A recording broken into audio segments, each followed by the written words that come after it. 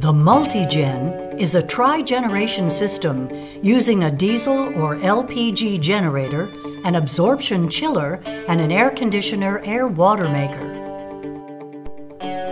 The exhaust leaves the generator and is diverted into the chiller, where heat is removed to operate the absorption process.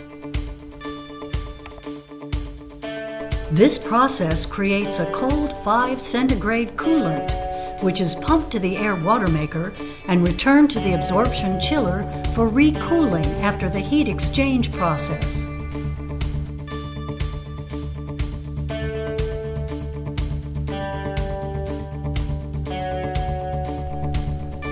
The Watermaker, in turn, is processing atmospheric ambient air and collecting the moisture, and in the process is providing cool air suitable for air conditioning.